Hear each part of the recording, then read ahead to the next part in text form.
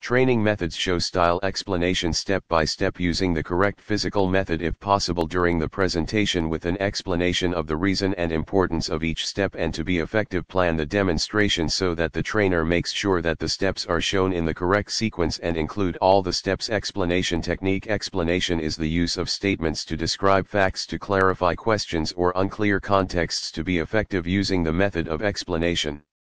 In training, the trainer must have a clear understanding of the style or topic to be explained. Discussion method. The discussion is an open forum where trainers express their opinions and facts as well as trainees express their opinions. Analysis method. The analysis method breaks down the training topic into smaller parts to help the learner better understand the information.